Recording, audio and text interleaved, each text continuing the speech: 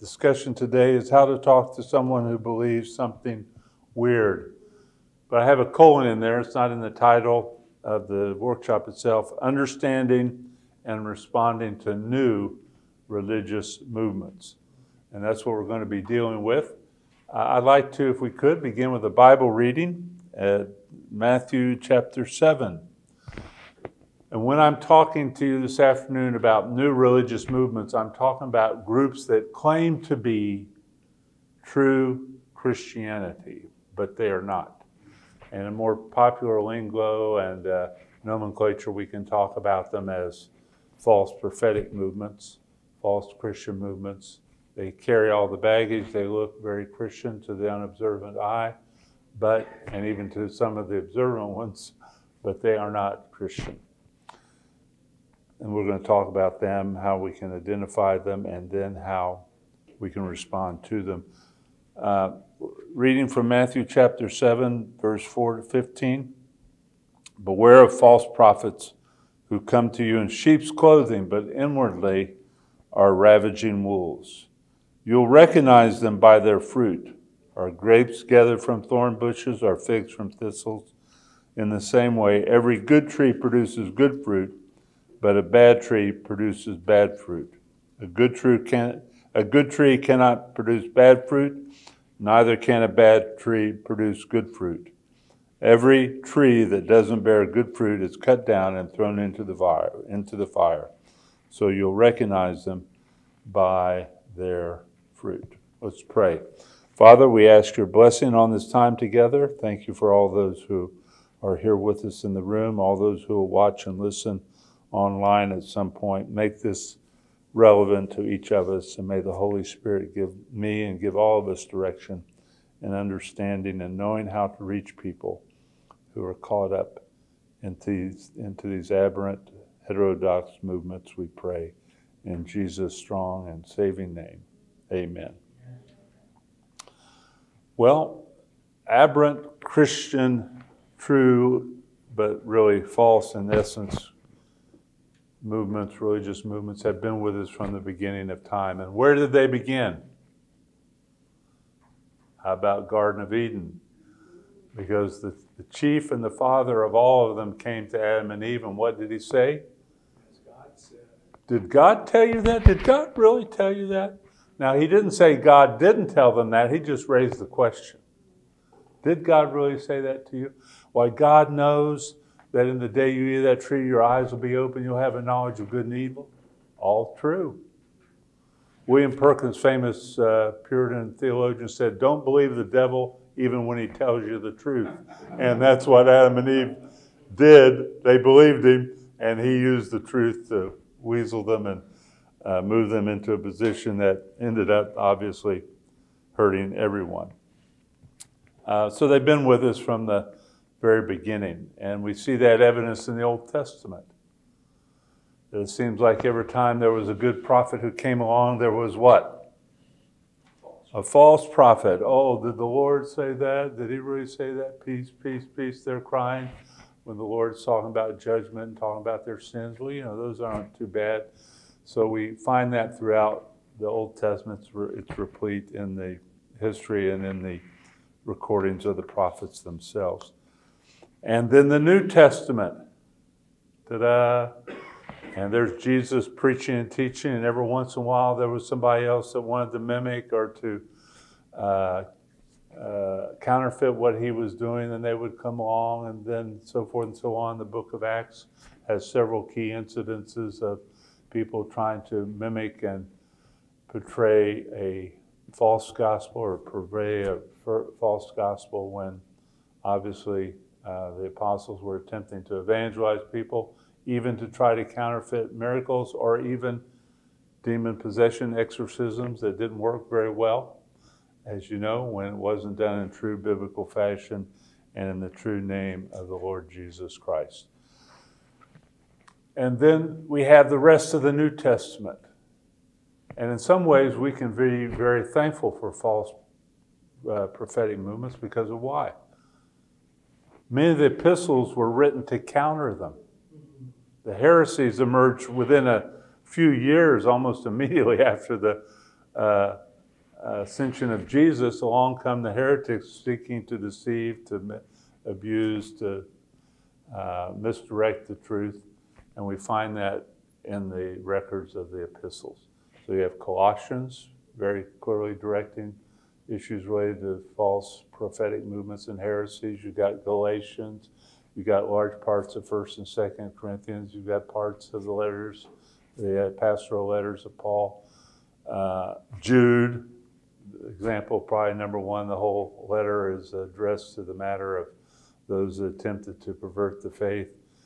1st, 2nd John, etc., and so forth. And then we come to the book of Revelation.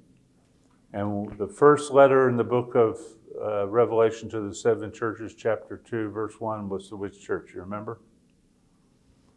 Ephesus. Ephesus.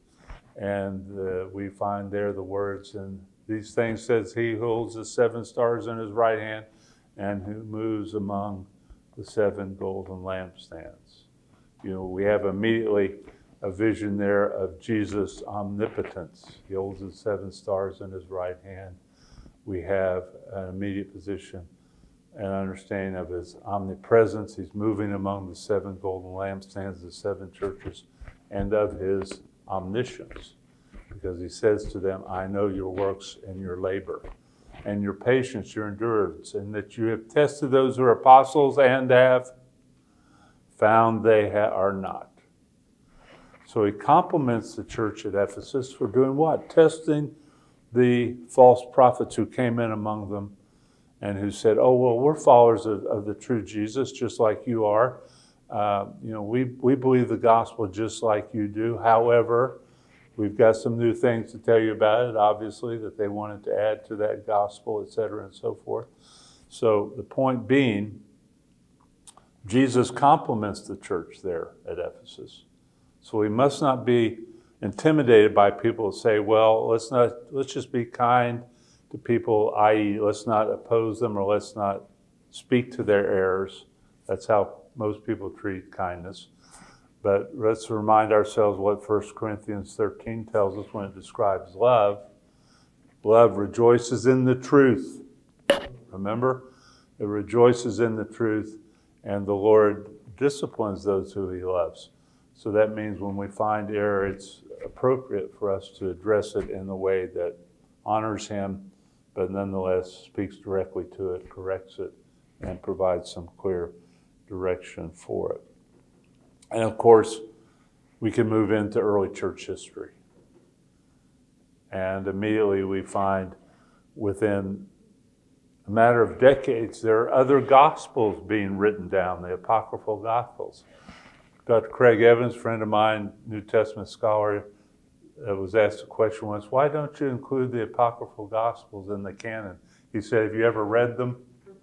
If you read them, you'll discover why we don't include them, because they are truly apocryphal and made up gospels and contain loads and loads of heresy. And of course, the early church fathers, the leading theologians of the early church were what?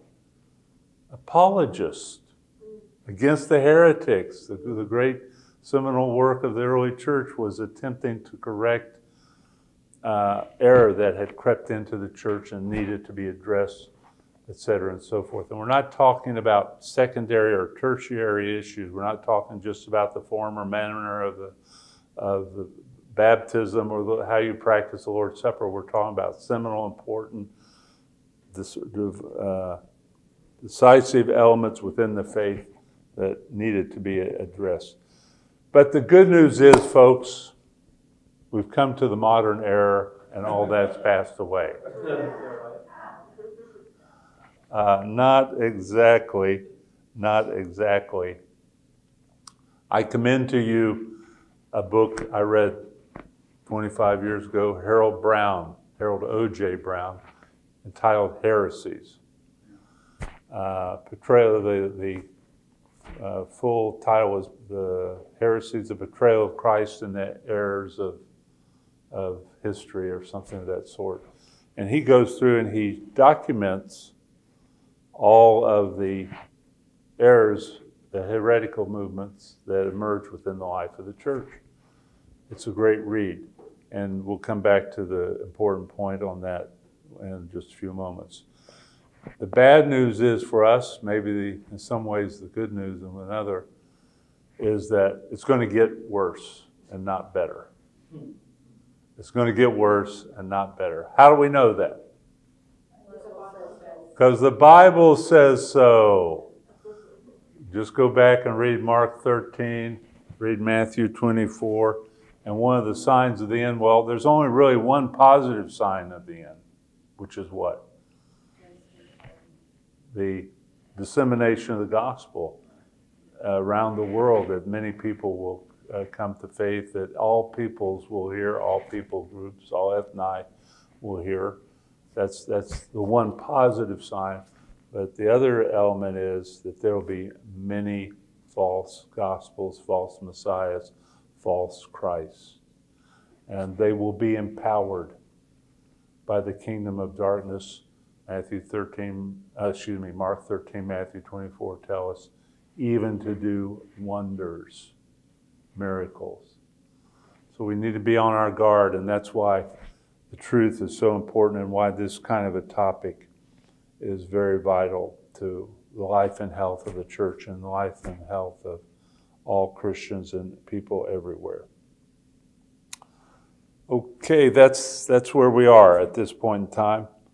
But let's go on to another issue, and that is, why, from a human perspective, do these groups emerge?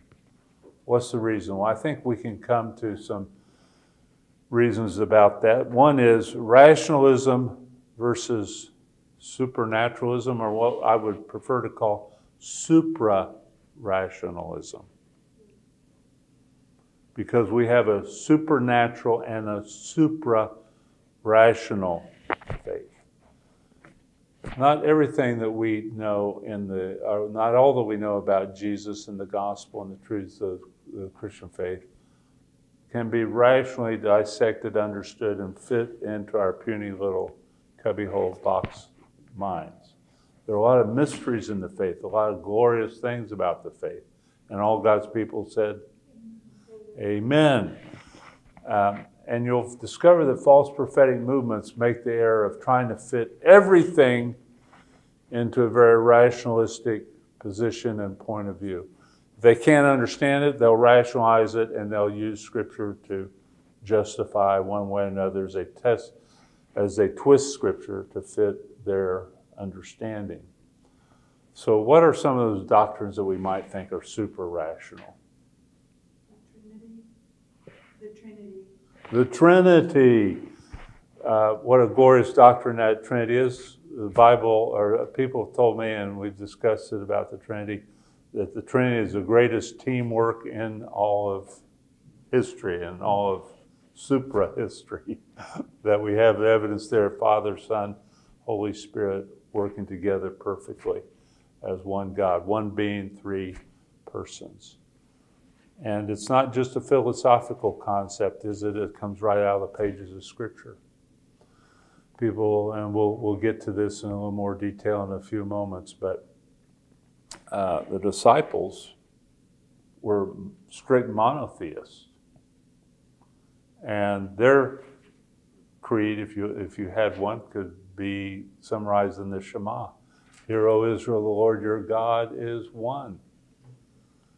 And yet they had an experience of 3 years with Jesus that changed their perspective on that. Trinity is super rational. We can't in the end fully explain it. We can use analogies, we can use explanations, but you could fill room after room this size with books of people who've investigated, articulated the doctrine of the Trinity, and we've not got to the point of exhausting it. And in that light, another doctrine would be the deity, humanity of Christ.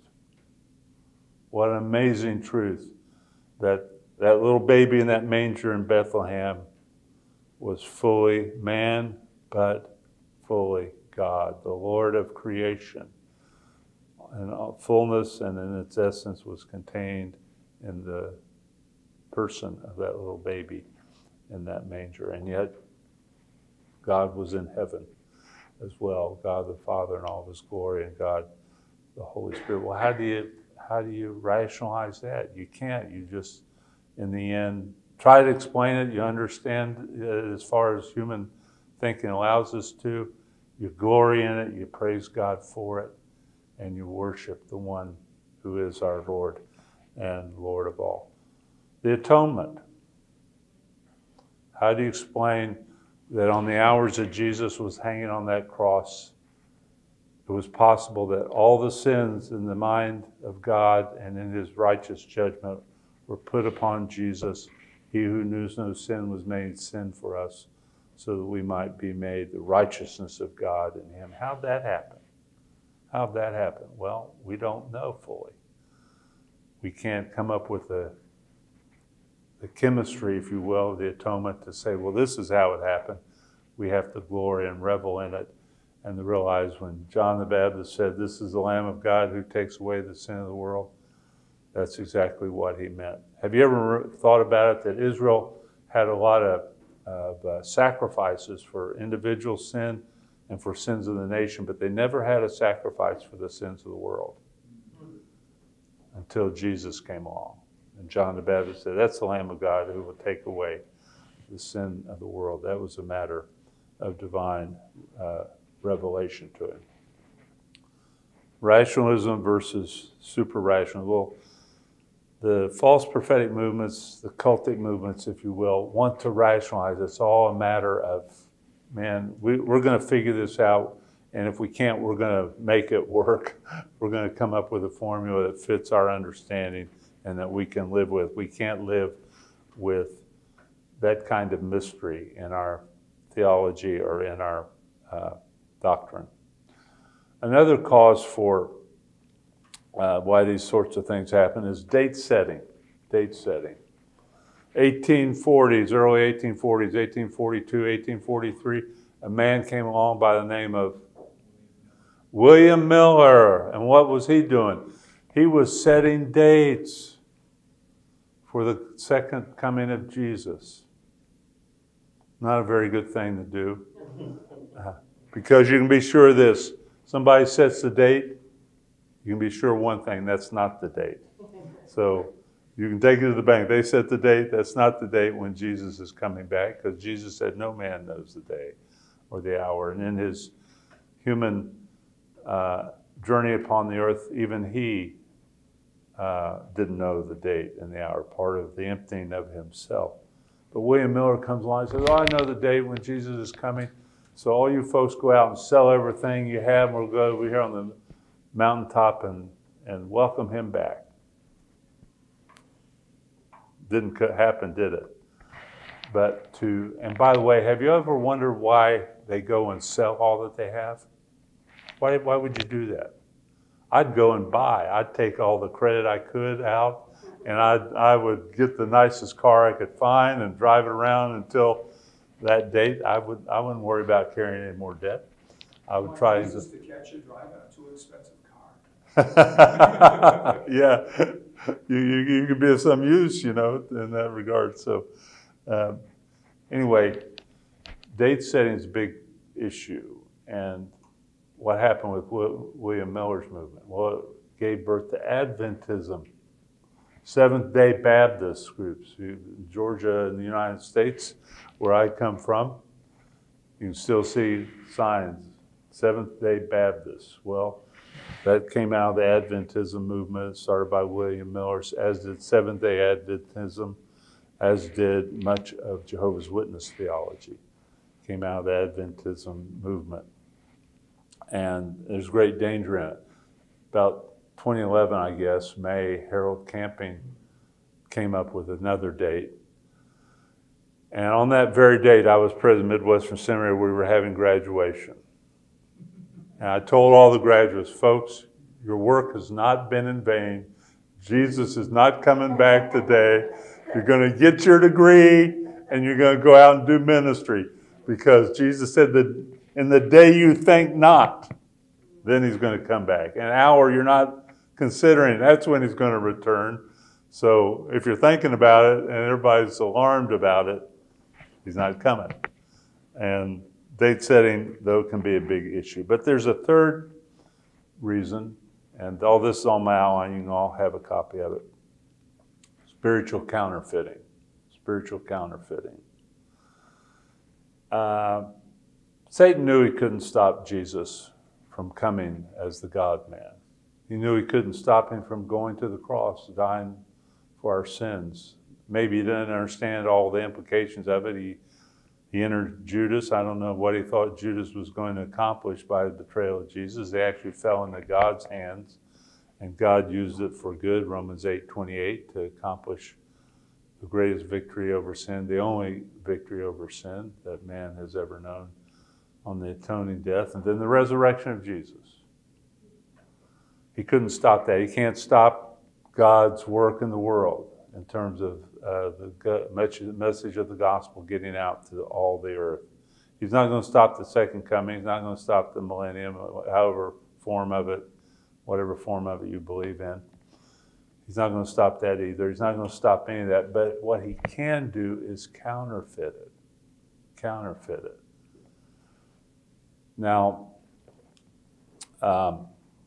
people say to me, doesn't it discourage you that you have all these different religious groups that claim to be true Christianity? So no, it's encouragement. Why? You don't counterfeit, folks, what is not of value. You only counterfeit what has real value. Do I have a hearty amen on that one? Okay, let me just give you an example. I have in my possession here the highest denomination of banknote ever issued in the history of mankind.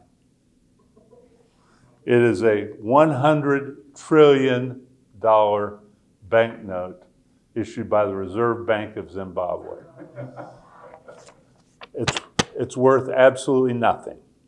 I did pay $2 for it in a souvenir shop in Harare, so I guess it's worth at least $2. I was speaking at a meeting in Botswana, and I gave this illustration, and a pastor from Zimbabwe came up to me and he gave me a couple of $1 billion notes. And this is before I realized they were worth nothing. I said, "Can I pay you something for them?" No. He said, I have a box full of them at home, and I use them to start fires with. Now this is an actual banknote. It's not a gimmick or a counterfeit of any shape or form. But let me ask you this question: if you were going into the counterfeit business, would you counterfeit Zimbabwe dollars? I don't think so. What would you want to counterfeit? Euros, dollars, U.S. dollar, Swiss franc, but they're very hard to counterfeit. They're the most difficult currency in the world to counterfeit. So many colors, and the Swiss put great care into making sure their Swiss francs are not counterfeitable. You wouldn't counterfeit something that's worthless. Doesn't make any point. You counterfeit what's valuable, what has real importance. Because by counterfeiting it, you can devalue the real thing, and you can make product off of your false productions. What Satan is doing with false prophetic movements. He's simply counterfeiting the real thing to make product off of falsehood and so forth, and to divert people from the real faith. And when we're talking about counterfeiting, we're not talking about differences, again, in baptism or church government or things of that nature. We're talking, or understanding the Lord's Supper, whatever it might be. We're talking about the essence of the faith, the main core doctrines of faith, the person of God, the person of Jesus, the doctrine of salvation, and so forth. That's what we're thinking about and talking about. We'll get to that right now, and that will be our next topic. That's why I want us to read together Matthew 7:15 through 20, because Jesus makes a point here. The point is, don't judge just by appearances. What's his point about how you can tell what a real tree is? What kind of a real tree? By the fruit. What's the fruit of that tree? That's how you tell the difference. Now, I'm a city boy, but I can tell an apple tree. in the fall when it bears apples. I can tell a peach tree. Georgia's a peach state in the United States. I can tell a peach. I can tell a plum. I can tell an orange tree, a lemon tree by the fruit of it. You don't just judge by appearances, and this is what Jesus is saying about the thorn bush and the fig tree and so forth, our grapes, grapevines. You tell them by the real fruit of what they are in their essence and what they bear fruit as and what they produce in reality. False prophetic movements will always portray themselves as true Christianity. They will have Christian names like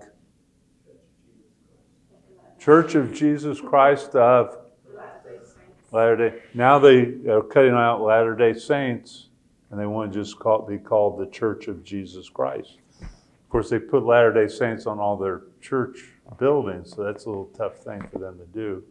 And their website was Mormon.org, but they don't like that Mormon Latter-day Saints stuff anymore. They want to make it even more attractive, more deceptive. We'll get rid of that stuff because we want to give the real appearance of being absolutely 100% totally Christian and straightforwardly biblical. Their names and the witnesses of Jehovah, the Jehovah's Witnesses. Wow, that's impressive. Kingdom halls. Wow, that's amazing too. Well, they don't want anything to do with the term church, but they will use a term that is biblical in orientation, so they call themselves Kingdom halls. Or Christian Science. Now that's taking, the world of science blending with Christianity, and if that doesn't appeal to people, I don't know what would. You can be a Christian, you can be a scientist in both cases. In actual fact, you can't be either one.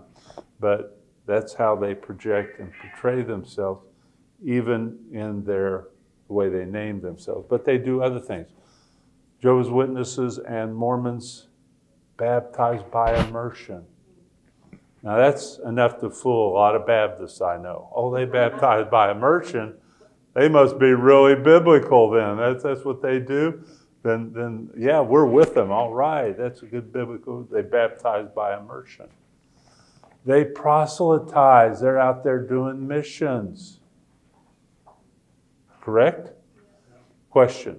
How many of you have ever had a Mormon or Jehovah's Witness knock on your door, come to your house, or how many of you have ever seen them out on the streets in towns and places of your country where you live proselytizing? 100%? Okay, now question for you.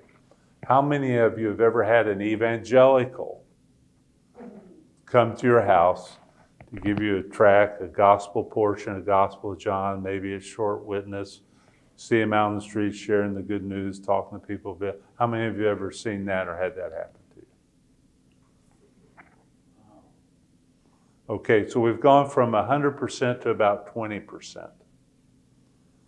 And what's that tell us about the fact that these false prophetic movements don't have the gospel? They don't have anything compared in any way, shape, or form to the gospel, but they do have a commitment. And that commitment is to share with every person in your country. I don't care which country you live in. They have a worldwide plan. But you can't judge them by that. Did you know that Jehovah's Witness, to be a good publishing Jehovah's Witness, you have to give 2 hours a week to proselytization? You can take a couple weeks off, maybe for vacation here, there, and yonder, but you basically aren't in good standing with their movement unless you're given at least 2 hours a week, holding a sign up, holding an Awake magazine, going door to door, passing out tracts. Now, there's 6 or 7 million Jehovah's Witnesses in the world. That means in a week. Let's dumb it down. Let's take it down. Let's just say they reach 10 million people, or they spend 10 million hours a week. Wow. 5 weeks, 50 million. 10 weeks, or 50 weeks, 50, wait a minute. My math's got me all messed up now.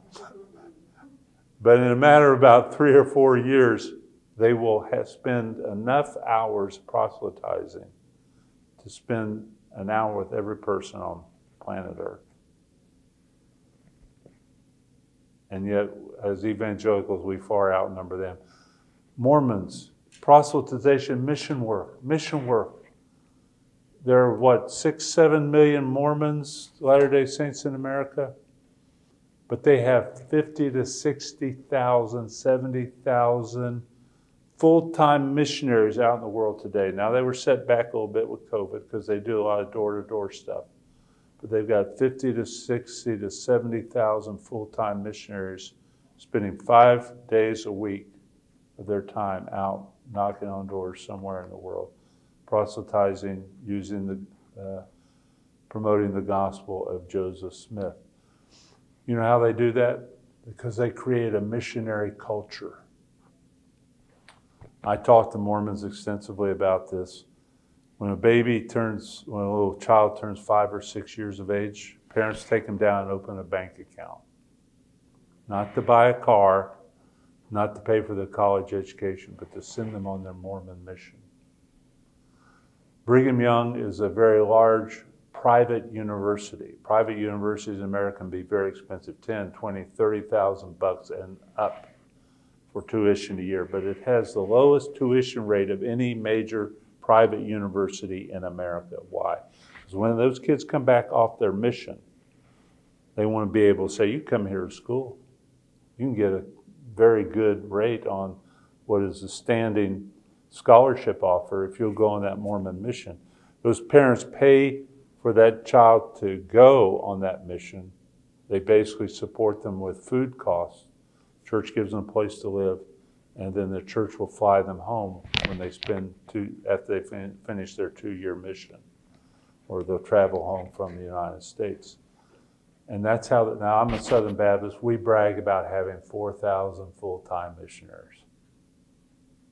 Very unimpressive. Now we have a lot more volunteers, short-term volunteers, that's true, and students that go out, short-term volunteers. But that's not very appealing information or encouraging information for a group that's approximately twice the size of the Mormon Church.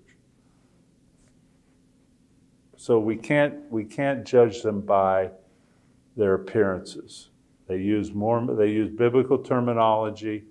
They use biblical practices like baptism by immersion, Jehovah's Witnesses and Mormons especially.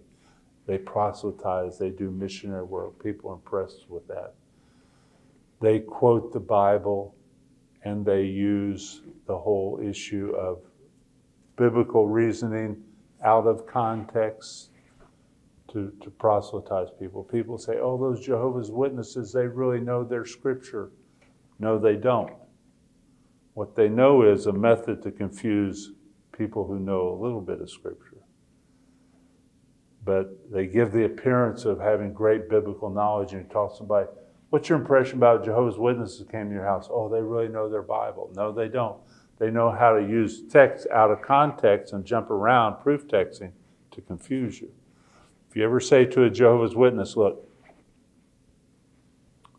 those verses you just quoted, let's look them up and let's read what goes in front, 4 or 5 verses, what goes behind. Let's establish a context for what you just quoted to me. They'll crash and burn every time.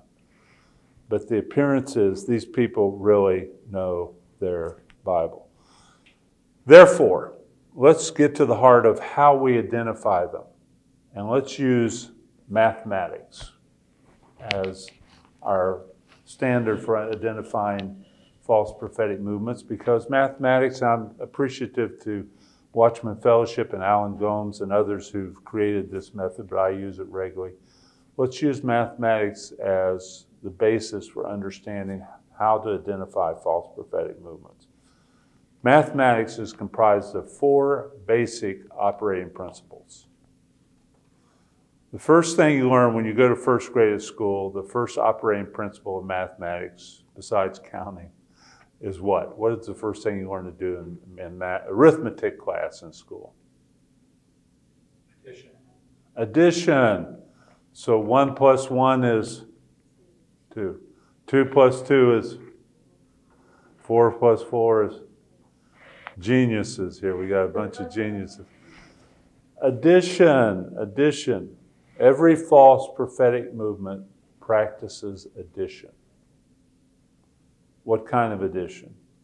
Addition to Scripture, to the Bible. Now, no false prophetic movement will say, we don't like the Bible. No. We're against the Bible. Every one of them talks, they plead with you. We love the Bible. We embrace the Bible. We believe the Bible is inerrant. And a Mormon will tell you that. A Jehovah's Witness will tell you that. Basically, any of the new religious movements will confirm the inerrancy of Scripture. That's what they say they believe, and that's what, in some sense, they do believe. But none of them believe the Bible in the sense of sola scriptura, the Bible alone. All of them add to Scripture. What way? Well, with the Mormons, it's other books. If you go into a Mormon bookstore and you said, don't say, give me a copy of the Bible. Say, give me a copy of the Scriptures. They'll go over the wall, pull down a big, thick Bible, book, I should say. The reason it looks like a study Bible on steroids, it's so big. The reason it's so big, there are 4 books in there. There are 4 books. First one's the Bible, then the Book of Mormon, then Doctrine and Covenants, and then Pearl of Great Price. All 4 of those books they consider to be divine revelation and inerrant. All of them are perfect revelations from God. If there's any book in that 4 that they have a problem with, it's the Bible. Because the Book of Mormon says there's plain and precious parts missing out of the Bible. Joseph Smith rewrote and corrected, he said, whole parts of the Bible. You won't get it in the Salt Lake City Church of Jesus Christ edition, but you can get it from the Reorganized Community of Christ edition, the Joseph Smith version. There's several hundred verses in all of Scripture that he went back and corrected or added to, including Genesis 50, which is a story about the death of Joseph in Egypt, the very last verses, because he added there a story about another Joseph who would come and who would reveal the fullness of the gospel and be the true prophet to his people and so forth. I wonder who he's talking about. Well, he's talking about himself. And we can get on to the Jehovah's Witnesses for adding, in the beginning was the Word, and the Word was a God. But Joseph Smith totally rewrote John 1:1. In the beginning was the gospel was with God and with the Son. I mean, he totally corrupted verse 1 of John's gospel, chapter 1. Point being, the only book in those 4 that they have a problem with is the Bible. And he said that's why we have the Book of Mormon, that's why we have Doctrine and Covenants, because that corrects and adds to the fullness of the revelation that's either missing or incomplete in the Bible itself.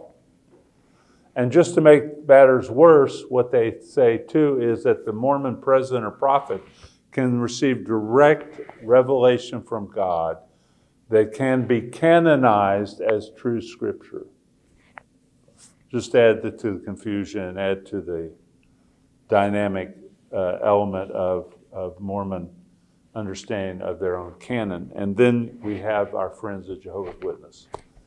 They don't have other books, but they add a totally new translation, what they call the New World Translation, which, by the way, is not a translation. It's a corruption. And of course, Charles Taze Russell said, Jehovah is God's personal name. That is God's name. We'll talk about that in just a moment. So what they went back in their version of the New World Translation is about 4,500 plus or thereabouts editions of the word Jehovah in the New World Translation, as well as depersonalizing the Holy Spirit. When the Holy Spirit is referred to in the Greek text, it's always He, but the Jehovah's Witnesses always make it. And they don't say God's Spirit moved across the face of the earth. They say God's mighty force moved across the face of the earth. Colossians 1, Jesus made all things. No. According to Jehovah's Witness version of the Bible, Jesus made all other things. Why? Because they want you to think that Jesus was made himself by God, that he was created by God, Heavenly Father. Aberrant translations, authoritative interpreted sources or authorities. So you can go to Christian Science reading room. What do you see always out in front of a Christian Science reading room or church? Science and health, the key to the scripture. Yeah, you see a beautiful a beautiful display case, glass window, open Bible. Boy, that's impressive. An open Bible. They want us reading the Bible, right? Yeah. What's always next to it? Key to Science and Health, Mary Baker Eddy. Bible will have some verses underlined and highlighted. You go over and look at the Mary Baker Eddy volume. The interpretive tool for understanding the authoritative interpretation of that Bible passage is there in her book, her volume. So you have to read both together because you can't understand the Bible unless you're reading Mary Baker Eddy's authoritative interpretive tool for understanding the Bible. Always addition. But in addition to addition, once you learn addition, what do you then learn in first grade? What's the next step in the arithmetic? Subtraction. So 2 from 4 is, think about it, 2. 3 from 6 is 3. 5 from 10 is 5. We know how this all goes. No false prophetic movement. Let's put it this way, every false prophetic movement subtracts from the key essential doctrines of Jesus Christ and the nature of God. None of them accept the nature of Jesus from a biblical perspective and a doctrinally orthodox Christian perspective as fully God, fully man. None of them accept the nature of God as triune eternal God. They all interpret it differently. And it's interesting, isn't it, that Jesus next to the Bible is probably the most counterfeited, well, he is the most counterfeited person in history. Every religious movement virtually has their interpretation, their view of Jesus. And we could talk outside the lines of false Christian movements. We could talk about world religions. What about Islam? Who do they understand Jesus is? He's a prophet only. He was born of a virgin according to the Quran, but he's not God in the flesh. He didn't die on the cross. He wasn't raised from the dead. But they want to talk about Jesus. I remember being on an airplane, a guy came down the aisle. I knew he was a Muslim by the way he was dressed. Nice suit, shirt, no tie, beard, no mustache, coloration of probably an Arabian man or an Arab man. He comes over and sits down next to me. Started a conversation with him. I said, "Where are you from?" He said, "Saudi Arabia." I said, "Oh, really? That's interesting." I said, "Where in Saudi Arabia?" He said, "Mecca." "Oh, Mecca, really? You know, I think you're the first person I've ever met from Mecca that was born and raised there." He said, "Yeah, my father was professor of Quranic interpretation at the University of Mecca." So I started talking and said, "Well, tell me what you think about Jesus. What do you believe about Jesus?" He said, "Oh, I love Jesus. I love Jesus. He was a great man, a man of God." And I said, "Well, tell me more. Do you believe he was a prophet?" "Yeah, he was a great prophet." "The greatest prophet?" "No, he was the second greatest to Muhammad." Okay, now the truth is starting to come out, but you see, you had to dig a little bit. But even Islam has their version of Jesus, as do the Eastern religions. He's an avatar. He was a guru. He was one who was enlightened. But the false prophetic movements, they do the same thing. Now they'll use, here's the thing that we need to understand about false prophetic movements. They use our vocabulary, but not our dictionary. They use our vocabulary, but not our... So they'll say, yeah, Jesus was the Son of God. But how do Mormons interpret that? They interpret that Jesus is not eternal. He was not coexistence with God, Heavenly Father, the Holy Spirit. But he was literally born of God when he in the spirit realm cohabited with Mary. She got pregnant and Jesus was born.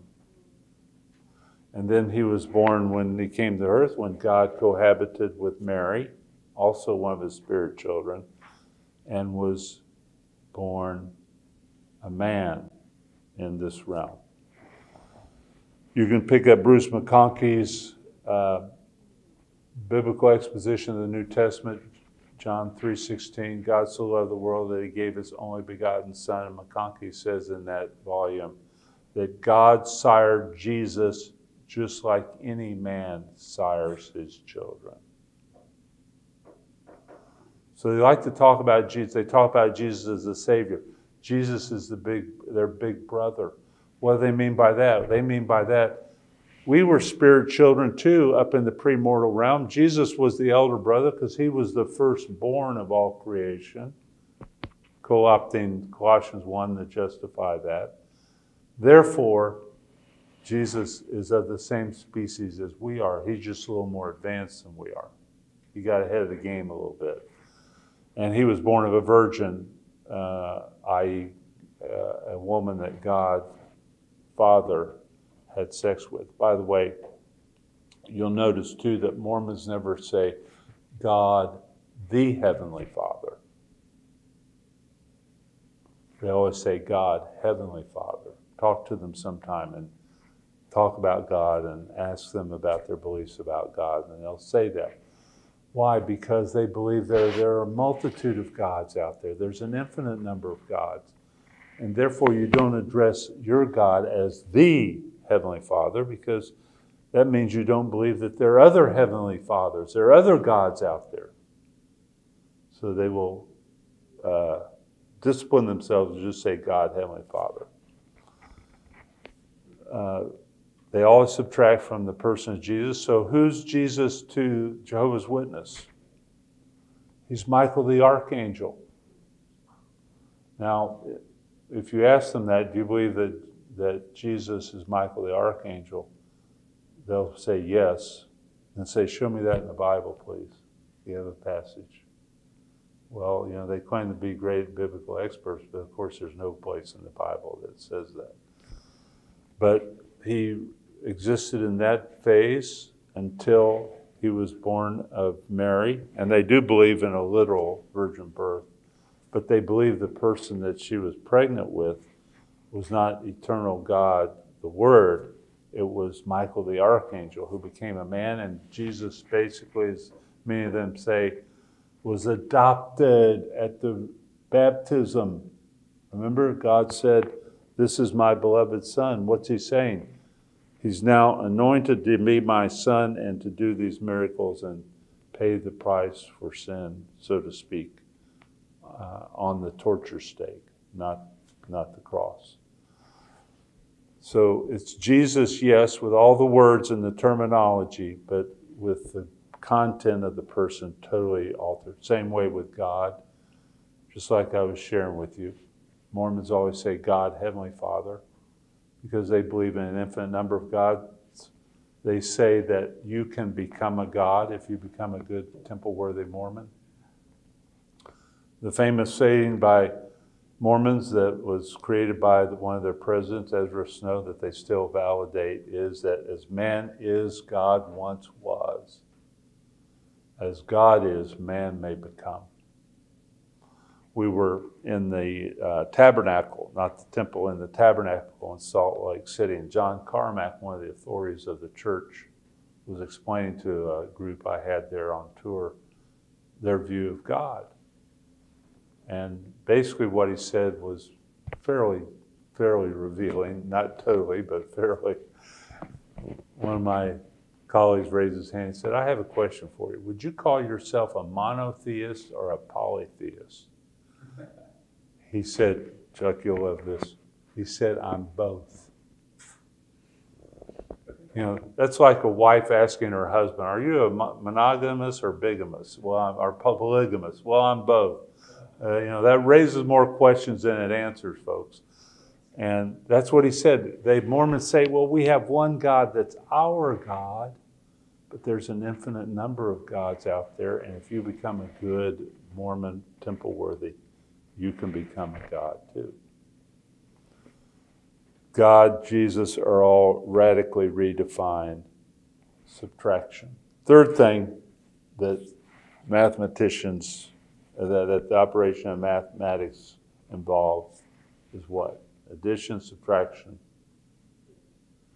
Multiplication. 3 times 3 is 4 times 4 is 8,692 times 10,497 is okay. I surrender too. I just made that one up. Multiplication. What do they multiply? They multiply the way of salvation. No false prophetic movement ever endorses sola fide, sola Christus, sola gratia. It's not faith alone, Christ alone, grace alone. Never, never, never, never, never, never, never, never, never, never, never, never, never. Because they want you to be in their group. They want to captivate you. They want to make you a slave to their theology, that you have to stay in that group till death, and through death, they think, in order to achieve salvation. And of course, the great joy of the Christian faith is Jesus paid it all on the cross. That he was made sin for us so we could be made the righteousness of God in him. God so loved the world that he gave his only begotten Son so that almost everyone who believes, no, whoever believes will not perish but have everlasting life. Wow, what a great truth. Did you know that the Christian faith in the Bible is the only one that talks about salvation compared to all the other faiths as a gift? You won't find that. The wages of sin is death, but the gift of God is salvation. You won't find that in any other religion. I challenge you, please, if you find it out there where it says that explicitly in a primary document of any religious faith, come and tell me about it. Because every faith says you have to work for it, you have to gain it. Some faiths say you have to have reincarnation, you have to have multiple lifetimes to get to a level of purity and so forth. And then you get reabsorbed back into the great universal world soul, whatever that might do for you. But anyway, the point is, it's only the Christian faith that talks about salvation as a gift. The angel said to the shepherds, today is born for you in the city of David a Savior, who is Christ the Lord. The one who came to save, because he came to give himself so that salvation is a gift.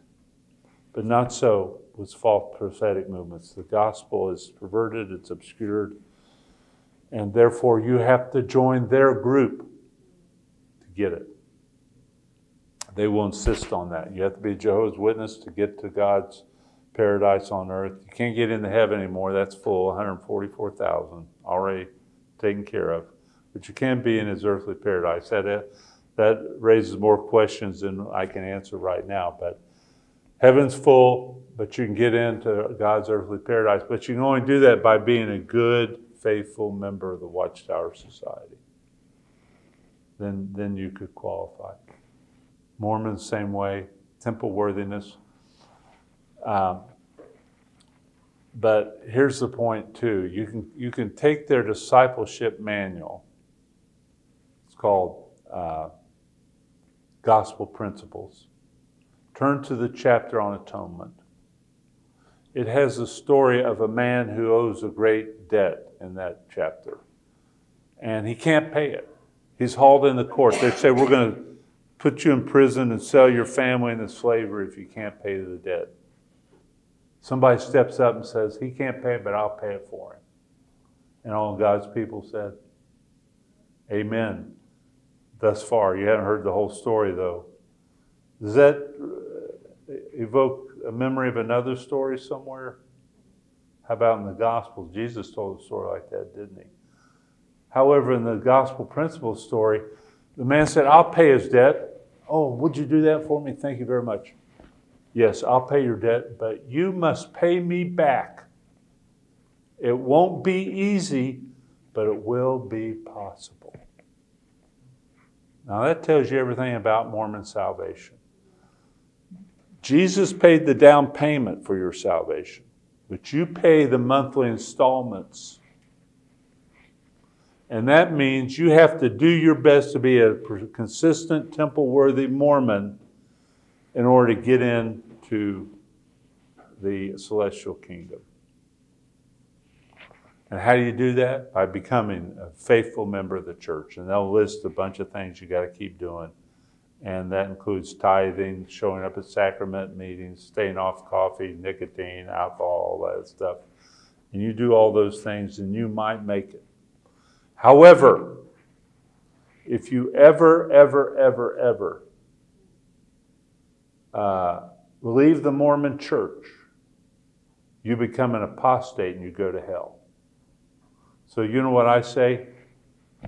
I'll never join the Mormon church, because if I never join, then I'll never run the danger of going to hell. And in the Mormon theology, the point is too, because they say only the apostates go to hell. Everybody else goes to a better place. Celestial kingdom, terrestrial kingdom, celestial kingdom. And you can get to the celestial kingdom anyway if you're baptized by proxy when you're dead. That's why they have these temples out there all over many places in Europe, all around the world, 155 more of them. You go there, you get baptized by proxy. Someone will be baptized in your name. And during the millennium, everybody who ever existed in the Mormon thinking and theology will be baptized by proxy. Multiplication. And I say, why should I join the Mormon church? Because I'm going to get it all anyway. And if I don't join, I don't run the risk of going to hell. So Mormons hadn't been able to answer that for me. Last thing is division. They all claim to be the true church of Jesus Christ. None of them say we're an expression of the church. They all say we're the true church. A few minutes we have left. Let me just suggest a few things to you about evangelizing or sharing the faith with them. First of all, know the truth. Be well-grounded. Get your people well-grounded in the truth. When I was pastor of a church in Brussels, people said, Alan is in our Bible study group. He's always causing problems. Alan was a former Jehovah's Witness. I said, Alan, come and see me. I gave him a little book to read, Basic Christianity. I said, Alan, I want you to read the first 2 chapters of this book. Look up every Bible passage it says and come and see me.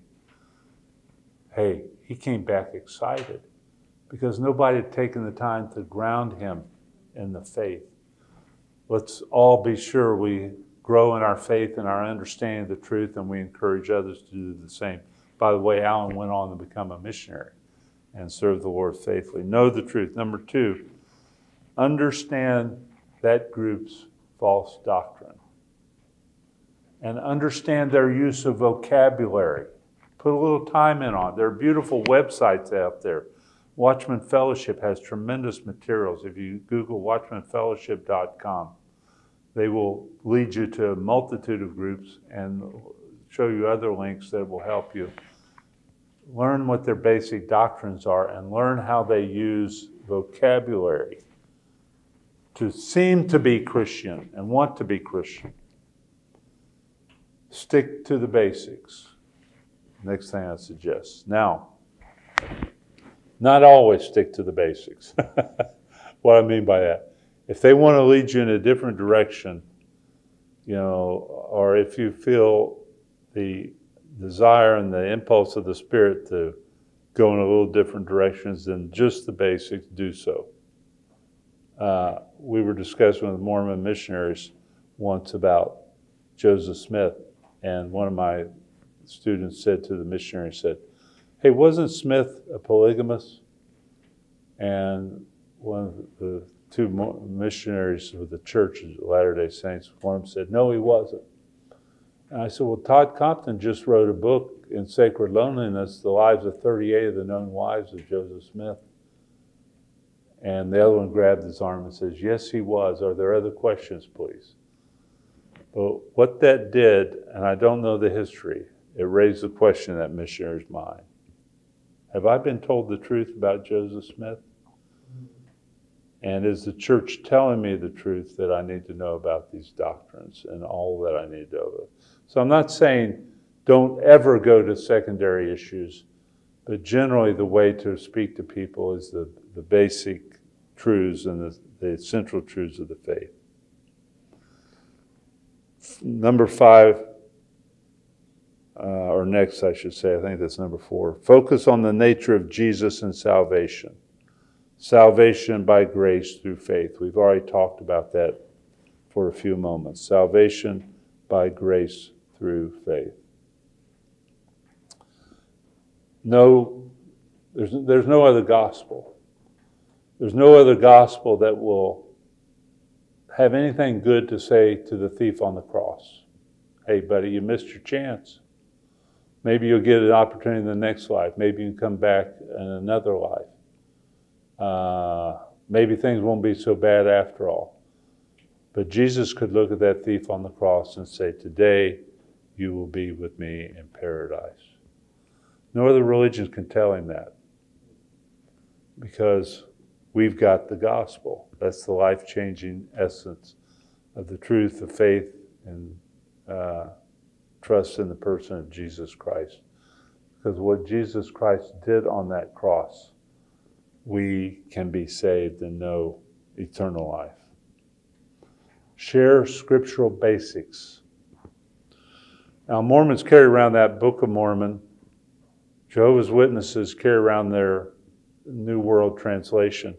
You might just say to Jehovah's Witness, "Hey, you know, there's 180, if they're operating in English, there's 180 versions at least of the Bible in the English language, but yours is the only one that says, 'And Jesus was a God.' Why is that?" I did this once with a couple of Jehovah's Witness missionaries. How come, of all the translations in the world, Jehovah's Witnesses are the only one to put "a" in there in the English translation? Well, the learner, there's always a trainer and a learner. The learner said, "Well, I don't know." I said, "Well, you need to check that out." I said, "Before I believe that translation of that Bible in your hand there, I would check that out in several other versions, because Catholic, Orthodox, all the Protestants, all the ecumenical translations, none of them have a God. How come your version does?" You need to ask that kind of a question of your translation. And the trainer said, "You know, we've got another appointment we've got to get to. We're going to have to leave right now." But most of them have never read the Bible. The Mormons read about the Bible. They read what their church tells them the Bible says. Get them reading the Bible. Hey, read through the Gospel of John, challenge them a chapter a day. Pray a simple prayer. "God, show me who Jesus is. Show me what salvation is all about." And if we believe that God is real, is personal, the Holy Spirit is real, is personal, He can speak to their hearts. He can help them in that understanding of their faith, and show them those basic verses. Ephesians 2:8-9, Romans 10:9-13, John 3:16, Romans 6:23, the basic verses on salvation. They don't have to read the whole Bible, but show them that the Bible has a definite, different message about salvation and about the gospel. Lastly, share your testimony. Share how Jesus became real to you. Most of them don't have, they have a testimony about joining a group. "Oh, you know, they were so kind to me. They were so helpful to me. They did this for me." Well, where's Jesus in that, you know? Share your testimony, how you came to know Jesus Christ personally.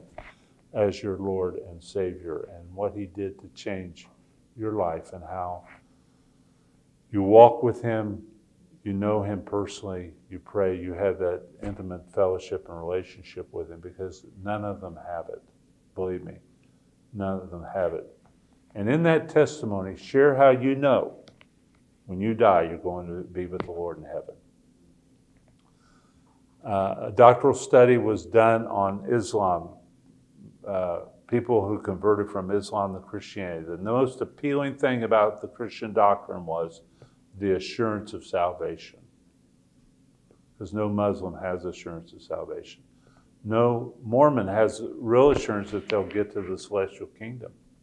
No Jehovah's Witness has that assurance. They have to stay faithful and stay engaged to the end, or they're going to miss it and lose it all. It's only the real biblical gospel that gives the assurance and the truth of salvation. Show them and tell them how that's real to you and how it changes your life and the way you live.